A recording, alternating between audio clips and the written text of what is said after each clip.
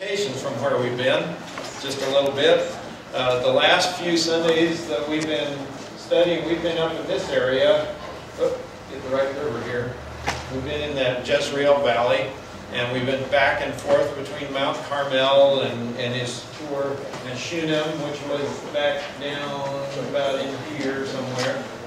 So we had the Shunammite woman who made room in her home for Elisha to stay in. You'll remember we had previous to that was the woman who was the widow of one of the prophets who had the oil, the miracle of the oil. And then somewhere in there that didn't give us a location, we had the two miracles. One of the pot of stew that had the poisonous vegetables in it, made edible by the addition of the meal. And the other one was the offering of bread and grain that was multiplied to feed 100 of the prophets. So we've been through those little vignettes of miracles that were done and puzzled over why, with the few words that God had to share with us, He stuck those in there. And I bet you I'm still puzzled. But we've tried to draw some lessons from them. But today we start one that's more famous, more well-known than probably a lot of the miracles in the Old Testament, and that's of Naaman the Syrian, who was healed of leprosy. So today we'll be moving to Samaria, which is right there, south of the Jezreel Valley. There's a mountain range, if you will. Here there's a pass, but there's hills there, and of course hills here. And if you remember, Samaria was the hill of Samar that was purchased by the king of Israel to establish a more defensible capital city. So we looked at pictures last time which have since been lost in our shuffle and computer crashes and Kathy's multitudinous slides and things she's got we weren't able to fish them out. But you remember, it looks like this little hill, and it's surrounded by kind of a flat area with the mountains on all the sides. So the enemy comes in, you can see him coming. And so they built this up as the capital city and as a defensible place to hold off an invasion. So wow, close up. So there it is, out there all by its little self right out there. And it's important to know where it is in relation to the rest of the world, because as this man Naaman is coming from Syria, you need to know that that's over this way, and he's coming down and across the Jordan and then working his way up and over on wherever the highways were over to this town. And it's going to play into what takes place in it, realizing where that town is in relationship to the place he comes from and where he travels as he goes through the story. So without a whole lot more, let's jump into the story in chapter 5 and read through at least a portion of it here and see how we can sort it out, or if we can sort it out, maybe is the better question.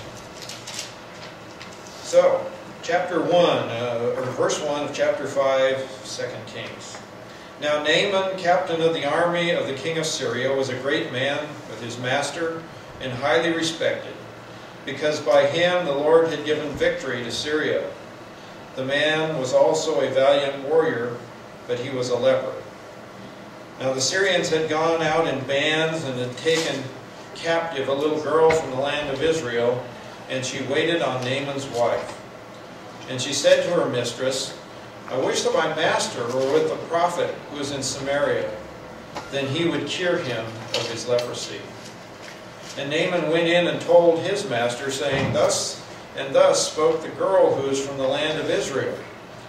Then the king of Syria said, Go now, and I will send a letter to the king of Israel. And he departed and took with him 10 talents of silver, and 6,000 shekels of gold, and 10 changes of clothes. And he brought the letter to the king of Israel, saying, And now, as this letter comes to you, behold, I have sent Naaman, my servant, to you, that you may cure him of his leprosy. Wouldn't you like to get a letter like that? He did too. And it came about when the king of Israel read the letter that he tore his clothes and said, Am I God to kill and make alive, that this man is sending word to me to cure a man of his leprosy? But consider now and see how he is seeking a quarrel against me. And it happened when Elisha, the man of God, heard that the king of Israel had torn his clothes, that he sent word to the king, saying, Why have you torn your clothes? Now let him come to me, and he shall know that there is a prophet in Israel. Let's stop right there for a moment, back up the truck a little bit, and try to look at this guy, Naaman, I don't know how you pronounce his name. Naaman's what I've always heard it, so that's what we use today because it's one I can remember. And I won't get too confused. But as you look at him, there's some things we need to notice about this guy as the story gets set up. Because remember, we got to look at it from several ways. We want to look at it from the perspective of the people and the time that it took place. And why would God record it for the nation of Israel and the situation they're in? And we know that this is the northern tribes. It's the ones that broke away from Judah, the ones that have placed the golden calves as strategic places to worship, to pull people away from Jerusalem, away from their religion, the faith that they've been taught, with just enough to make it look familiar, but to draw them away. And also the place where the worship of Baal is there, the worship of Ashtaroth has been pushed, and those things are out there. Jezebel is still in the land. All that is still going on. So the nation is really in moral and spiritual decline, even though the economics and the health of the nation economically has been up and down. There are sometimes ones that have been actually fairly good. But here is a nation that's really struggling, and a leader that has seen great things happen. He has seen this very prophet rescue them from Moab in their attack down there. And so he's seen great things happen for him, and yet here's a guy that's really going to be struggling when he gets this letter. So here's a nation that's really in a mess. And here's this story that pops up of this guy with this dread disease that is healed. And the first thing you've got to notice is, why isn't it a Jew? It's not a Jewish guy. It's a Syrian. Why would God choose to put a story in His Word about somebody that's not of the nation of Israel? Why would it be there? What's He trying to tell the nation? What was their assignment when they were placed in the land? To teach us about who God was. They were to be the ones that would bring blessing on the whole world, weren't they? They were to be the channel of the truth. They were to be the channel of the Word to all the nations out there. And all the nations are out there, and they're all holed up down here. They're sucking in the nations, all right, but only Baal and Ashtaroth and all this stuff that you wouldn't want to suck in. They're pulling all that in just fine. But they aren't being the light to the world. And so here God takes this guy out there and brings him in. And it's really interesting that He brings this individual. Makes you think of the widow that Elijah stayed with, and the miracle of raising her son. And it's even mentioned by the Lord as a way of chastisement of the Jews in His time. They wanted to go throw him over a cliff for it. He says it wasn't a Jewish person. There were lots of women who lost children, and only one was raised, and it wasn't a Jewish woman. So it's about her faith is. So it's interesting that this Naaman, if you go into Leviticus 13 and 14, one of your favorite chapters in the Word, I am sure, it's right there in that riveting stuff where it all talks about the details of the law and everything. It tells you all about leprosy, how to identify it, how to find it, all this sort of thing. And one of the things that you will pick up out of those grueling details is that it's not a good thing to have. In the nation of Israel particularly, it was not a good thing to have, because not only did you have this disease, but unlike this captain in the military, you don't even have a job. In fact, you are thrust out of the city, you're unclean, you're placed outside of the nation, outside of the walls, outside of the circle, the tents, whatever you want to call it, but you are thrust out from the presence of the nation. And there's a reason for that when you come to leprosy.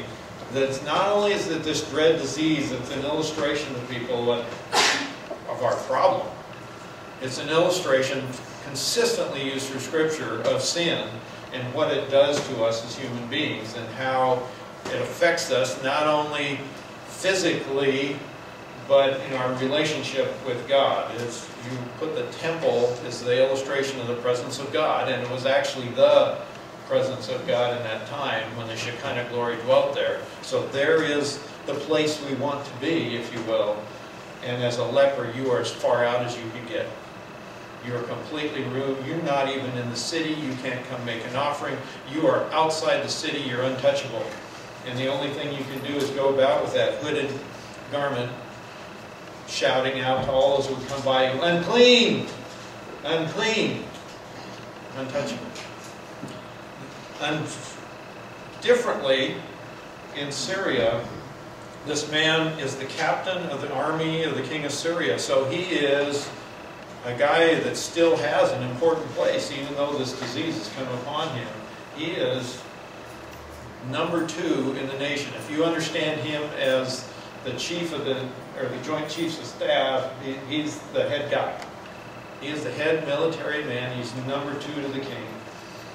And that is his job. He is greatly respected, and it's the reason it says he was a great man with his master, so the king thinks a lot of him. So he has a high place politically and militarily, and it says he is highly respected.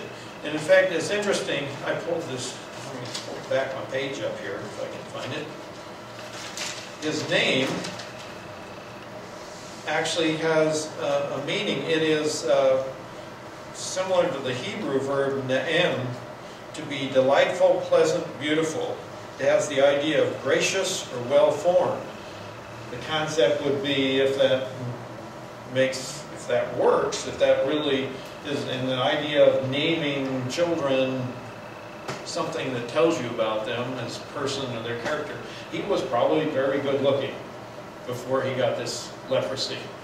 So just his name tells you that he's one that stood out. He was probably handsome, he was rugged, he was tough, he was brave, he was successful. He was everything that you would want to be, highly respected in his nation. And interestingly enough, this unbelieving heathen man had been used, it says, by the Lord to have victory for Syria. And you go, why would God do that? Well, what's he going to use Syria for? He's using Syria as one of the tools to try to bring the nation of Israel around to their senses. And in order for them to do that, they have to be successful as a nation, and he had to be successful. And one of the things that they did was send raiding parties into Israel. And he was successful in doing that, and we know that because his wife had a servant girl who was a product of one of those raids, and they brought her back as a slave, and she served his wife. So here all the politics, all this stuff's going together, and God says here that God was the one who sponsored and used that. He's setting this whole thing up, not only for Naaman, not only for the king of Israel, but here's this great illustration that's recorded for us. God was setting this up so we could all get a picture of what he wants us to know about things that we can't see. And the Jews, I've been sitting here reminded, should I interrupt you or not? Yeah, but they look down their noses at anybody that's not a Jew. Oh, right? yeah. I mean, so no matter how glorioso this guy is and good looking, he's still not a Jew. He's still not a their Jew. feet. And isn't that the whole purpose, that God wants us to spread the word even to those that we deem unworthy? Exactly. Yeah. And yeah, this is like double indemnity for him, because he's not only a Gentile, he's one that has the untouchable disease. He has leprosy. So it's double whammy against him from their perspective. Yeah. And yet it's interesting that this is the one that God picks out and says, I'm going to call this guy. So before we go on, we know that he's a leper. Anybody here had leprosy? Know somebody that does? Yeah, it's everywhere, right? Well, it's Hansen's disease is what it's called. But just to get you an idea a little bit of what it looks like and what it does, I want to read for you a couple descriptions of leprosy. And it actually in the scriptures was the Greek word that the word leprosy comes from is leprae, means to peel off in scales. And so that's the word that's used, and it actually is used of a number of diseases like psoriasis and other things, and there were various kinds, some worse than others. But there's this one that probably is in view most of the time when you talk about the really dangerous one. There's a more benign one, but the leprotomus type is the one that was life-changing. As this form begins to spread, portions of the eyebrow may disappear, and then spongy tumor-like swellings appear on the face and body. The disease is systemic and involves the internal organs as well. It is deep-seated in the bones, joints, and marrow of the body, resulting in the deterioration of the tissues between the bones. The results are deformity, loss of feeling in the appendages and in the fingers and toes, eventually falling off. The form is incurable and lasts until the victim finally dies, often by the invasion of other diseases because of the weakened condition. They may live for 20 or 30 years in this miserable condition. Now, if you can imagine that, it's just hard to... And this thing was feared. It's a bacterial disease. There's other less severe types that often can appear similar to begin with, but actually they have an end to them, and therefore the reason for when you read in Leviticus 13 and 14 about how you can come in and be examined and watched over time, and if it shows that it doesn't turn into this, then you can be declared clean and you can go your way. But when you had this, there was no coming back. You just didn't do that. And that's why when Jesus healed the leper, he would have come into the temple to be examined, to be found clean. And if people knew him, if those priests knew him and this guy walked in having been healed of this, man, I tell you what, there should have been bells, whistles, and sirens going off because nobody came back from this. You'd think in the Dark Ages when everything was so filthy, you read about, how people went their whole lives and didn't take a bath or something, you'd think leprosy would have really been rampant. It was serious, yeah. Well, that's why the leper colony on Hawaii is where they sent people, because it was bacterial. You could catch it, you could get it from, imagine the environment around you. I don't know, it didn't follow the epidemiology, the whole thing, and all the how it comes from, but anyway, this is a nasty disease. So this is what the guy has. This is what's coming on. It's beginning to eat away at his system, and obviously he had become so deformed and so drawn, and also his fingers and toes had not started falling off yet, but it was advanced enough that it was easily recognized, and it was a death sentence. A miserable death sentence at that. 20, 30 years of going through this. This is awful. And God always draws the connection between this condition of man physically and the sin. So when you're going through this, I want you to recognize that the message he's trying to send to those folks in the nation of Israel is, this is your condition, folks. You've sucked all this stuff. This disease is eating away at the inside of you as a nation, and there's a cure for it that he's going to present. And you guys, it's right there in the middle of you. The prophet has the cure, and the nation is unwilling to come. So, and the same is true of us. The picture of leprosy is a picture of what sin does to us. So when you read this, that's the parallel he wants to draw. So we have this young girl, and the next person that's just passed by, but I want you to, she is something else. You can just, this is one of those little bit players that in Scripture that you can blow over and totally miss. But I want you to catch this. in verse 2. The Syrians had gone out in bands, those raiding bands, and they'd gone into Israel, and they had taken captive a little girl. A little girl. This is not a woman. This is a little girl from the land of Israel, and she waited on Naaman's wife. Okay, put yourself in her shoes. You are a young child. Your town has been raided. Very likely, they didn't just go out, knock on your door and say, I'm sorry, you need to come with us, and load you in their little van and haul you off. They came into town and they slaughtered the men, the boys, and they took the women and girls captives and made them slaves. And they took everything else that was worth taking, and they gutted the town and left. That was the whole point, was demoralize, discourage, and defeat the enemy by guerrilla warfare. Take them out. So that has been your experience. You've been ripped away from your family. You've been hauled off to this foreign place, and you've been sold or bartered, or you were cute. And he says, I want her for my wife, to serve as my wife. Which is probably one of the better things that could have happened to you. But still, you're a long way from home. What are you thinking? What do you think about your God that you thought would protect you, that you were taught was watching over your nation, was protecting you?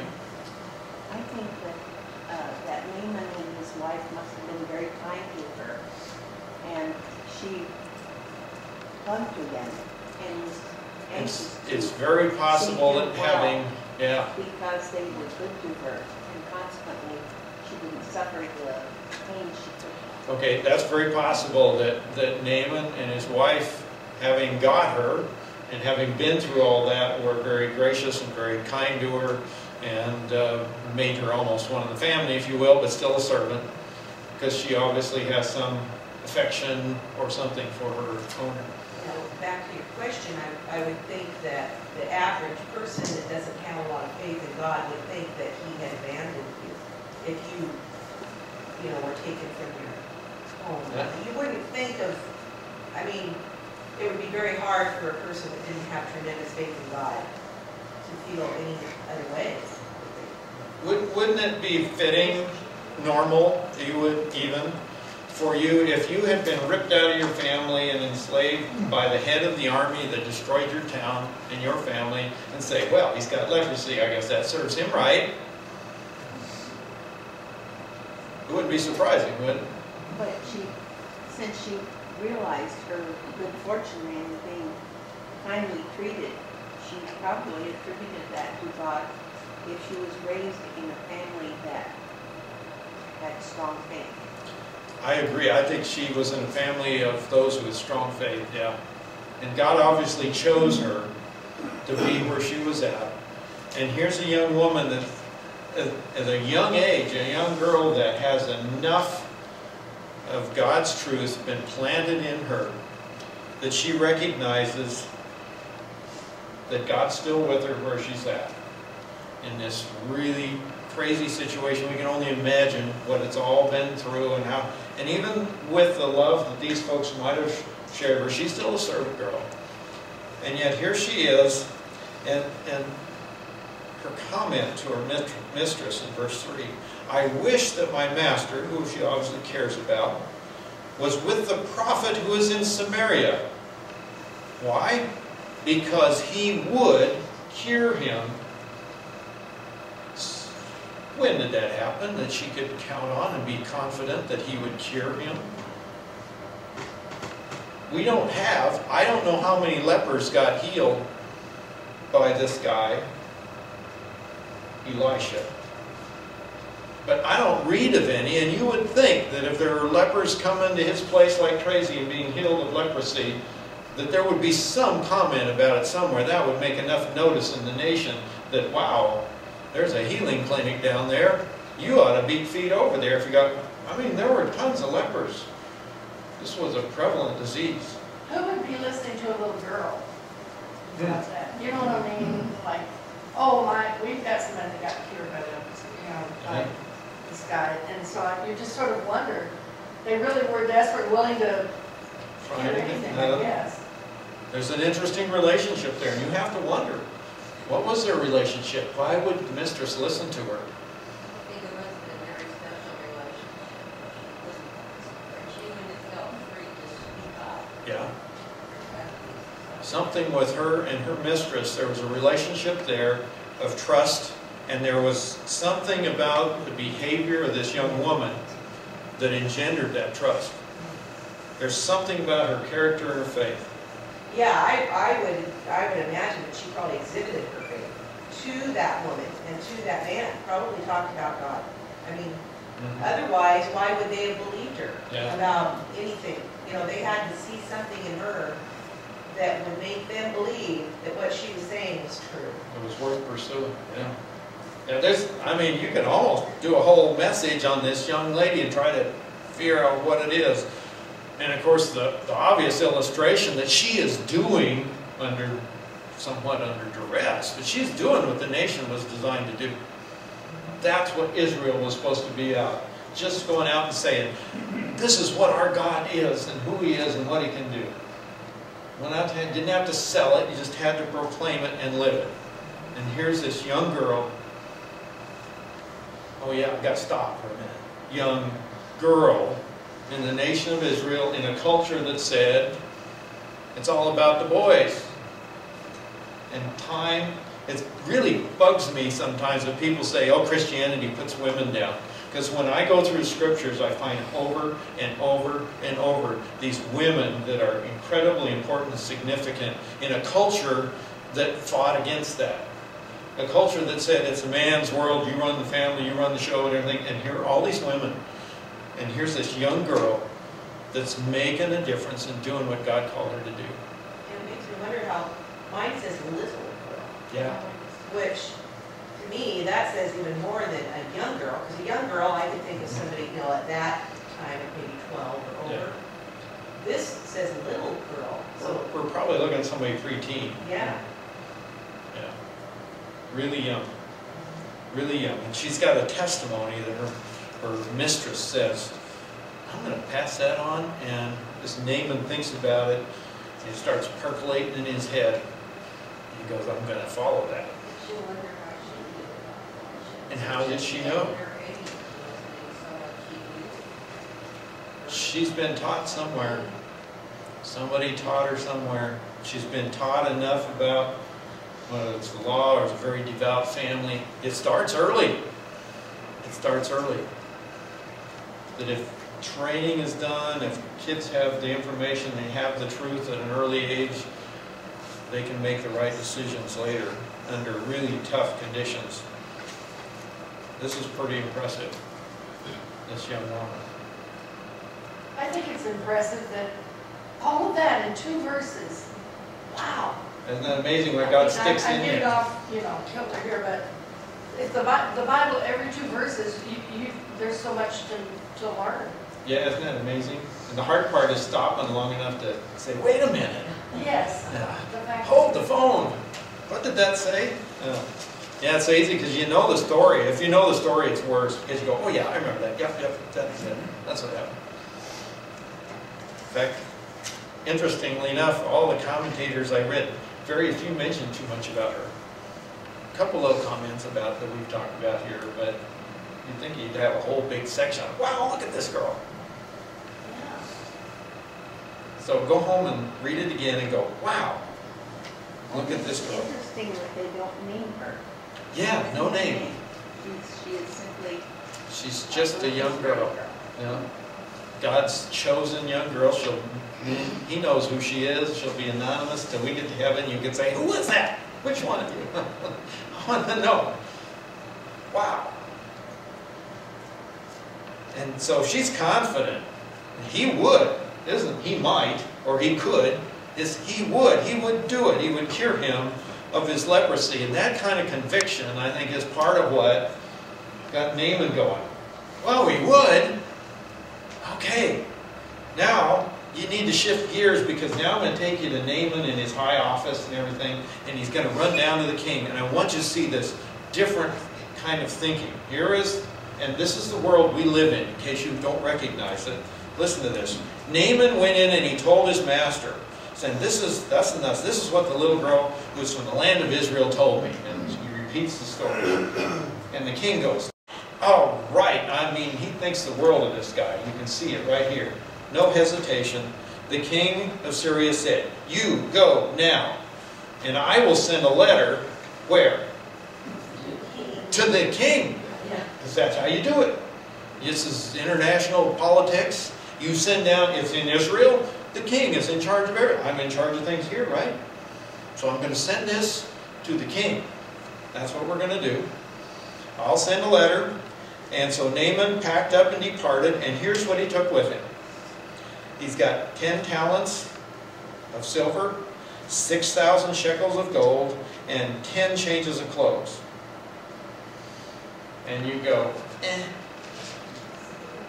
It's a boatload of silver and gold. And I struggled to find a modern breakdown of just, in our dollars, what it would be, because all my best commentators are old dead guys.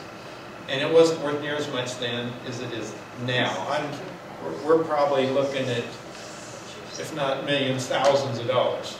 Big chunk of money. And then the changes of clothes, one commentator did share, I was going, huh?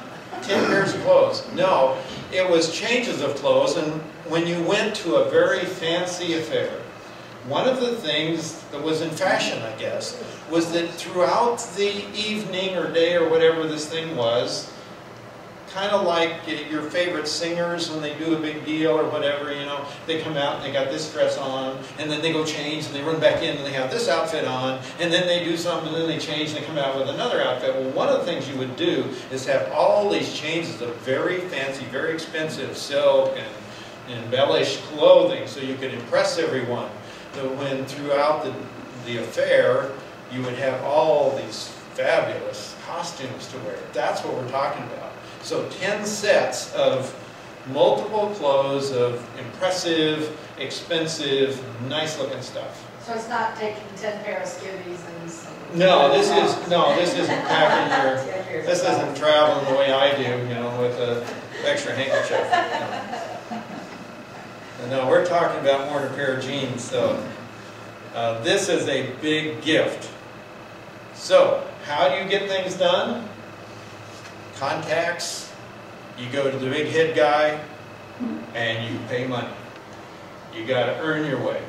You want something like this, this is a serious deal, you stick your wealth behind it, you're going to buy this thing. You're going to get it that way. And so he trots down to Israel, all the way down to Samaria there, right there above Bethel, and Shiloh, out there on the hill of Samar. Long ways. Long travel. You're coming from way up here, down, across, and over, long way, all the way over to Samaria. And you're rich, you can't find salvation. You're rich, you can't buy it. You've got a disease and you can't get rid of it. All this wealth, all this influence, all this power, and he's got leprosy. You can't get rid of it. But he's going to try to buy it. Well, and they're assuming that the king can force the prophet to do this. Which, yeah. And look at these two guys coming at it. They're going to run head on into each other and get nowhere. I just love this response of this king. This guy knows better. He knows the guy that can do miraculous things. In fact, later we'll see him sitting down and, I don't know where in this all took place, but he's sitting and talking to Gehazi, Elisha's servant.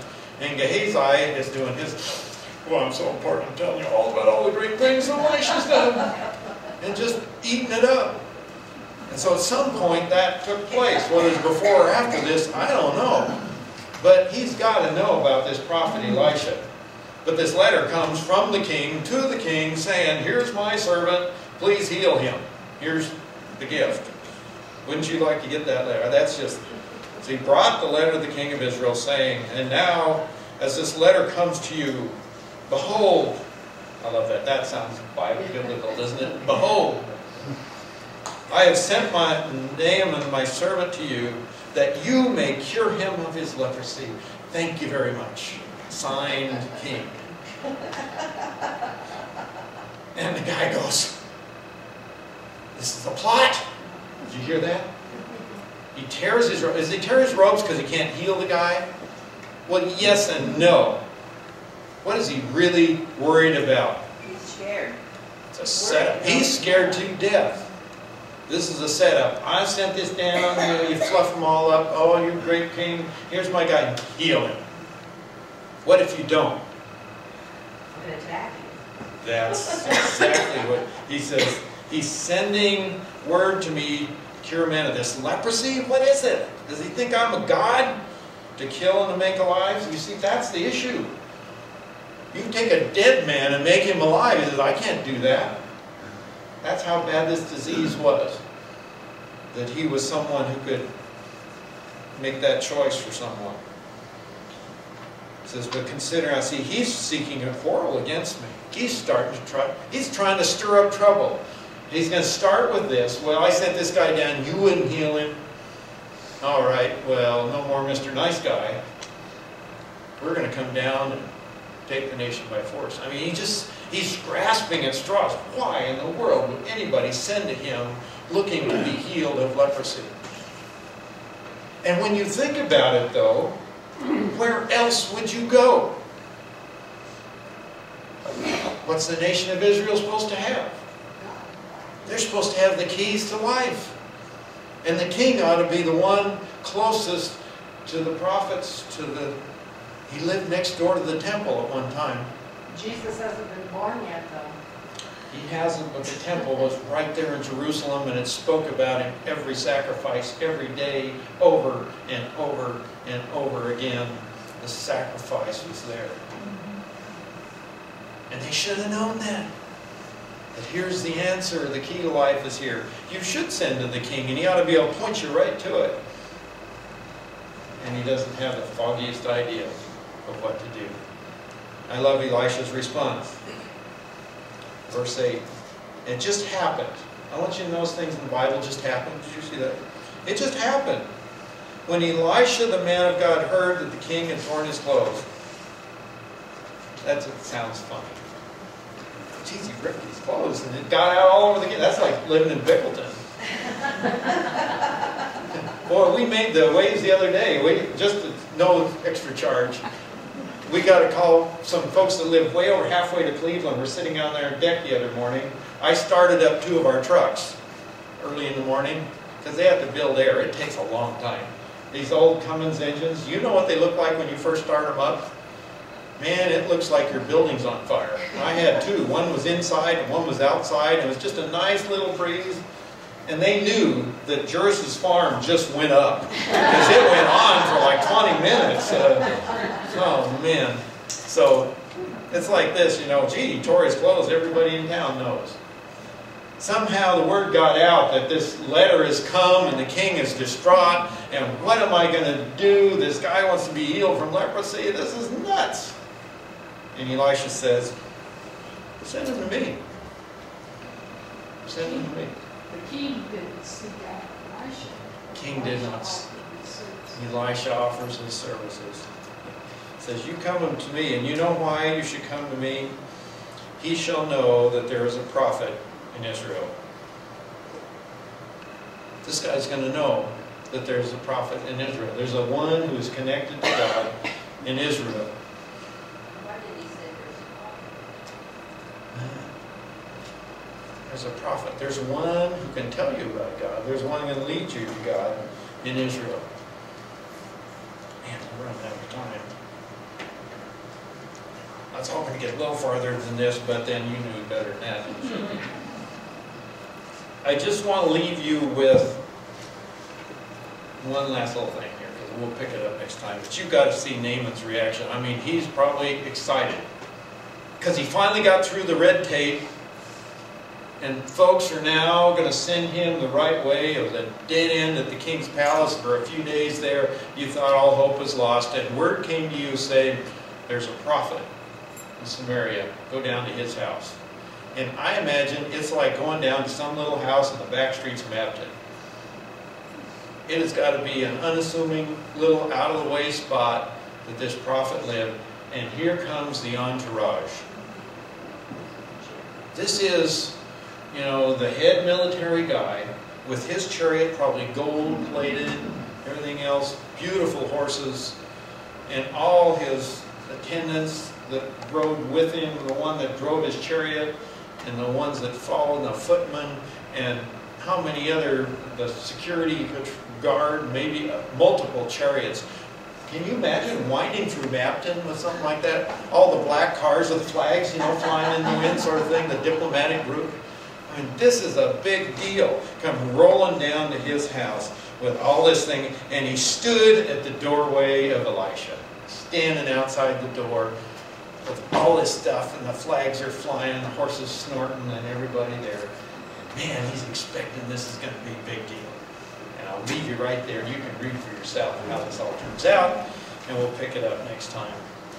Let's close. Father, we thank you for our time this morning as we begin to dig into this story of Elisha and this man stricken with this awful disease that we know as leprosy.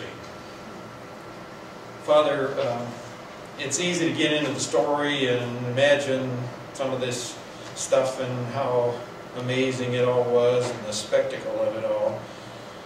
And for us to forget that this is an illustration for us of our condition, that we are stricken with this disease of sin, and there's just no way to remove it.